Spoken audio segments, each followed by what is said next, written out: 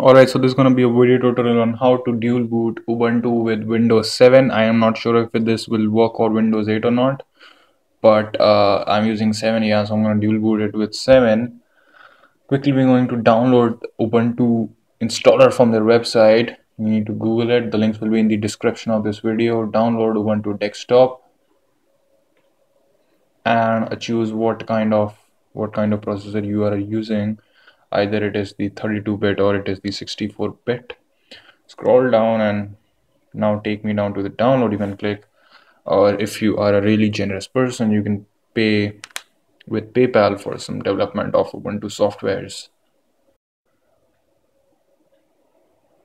The downloading should start in a while. As you can see, 1.1 gigabyte. I'll cancel it out here because I've already downloaded it. And the second thing you need to download is probably the universal USB installer. I'm gonna head over to the site whose link will be in the description. Scroll down to this blue button and hit download. And I'm gonna cancel this thing also because I've downloaded this previously.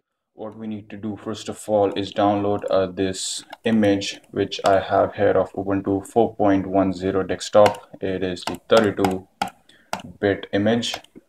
And next thing is you need to download this universal USB installer something. The link will be in the description of this video. And also you will need is a flash drive, where I have mine over here is about 4 gigabytes of Pendrive. So first of all, you're going to format this. Make sure you don't have anything. I already have a boot image. I'm going to format this thing. You need to format this thing into a FAT file, not a FAT32, which is the default. You need to install it in a FAT. Quick format, and we're gonna quickly format this guy. Once the format has been done, you'll see it's blank. Quickly start up the universal USB installer software and I hit run and wait for it to start up. Yeah, so over here we're going to select the first option of what we need to install. The first option is Ubuntu, which is what we need to install. And you're going to browse here for the .iso file which you downloaded before from the Ubuntu website. Once you've done that, you want to select the pen drive and you don't want to hit anything else. If your pen drive doesn't show up, you can click show all drives and browse for your pen drive. Once that's done, you hit create yes to make sure your pen drive is that, and the extracting into the pen drive has been started. So I'm going to quickly pause the video. I'm going to head back once it has reached around somewhere around here.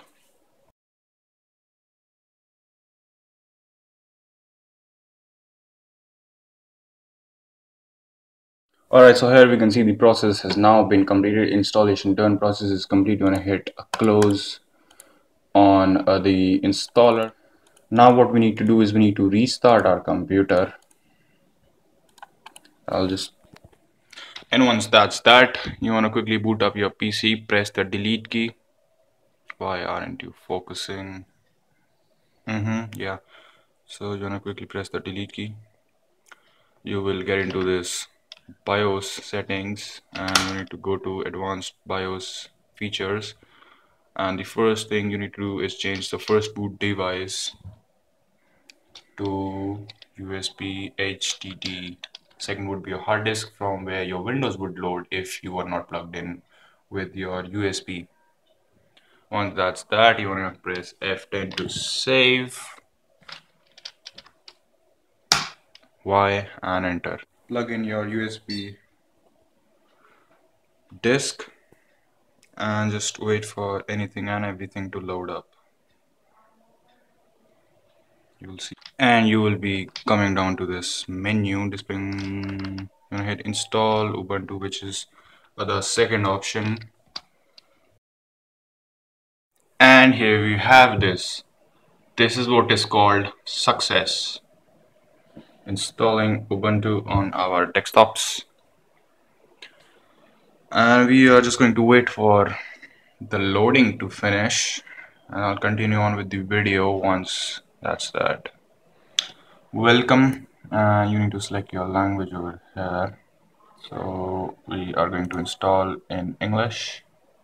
Alright, so we are down to the next screen, which is install Ubuntu alongside Windows 7. Is if that's what you want to do, you want to click install Ubuntu, and if you want to erase and just install Ubuntu, then you can hit erase disk and install Ubuntu. Sorry, yeah.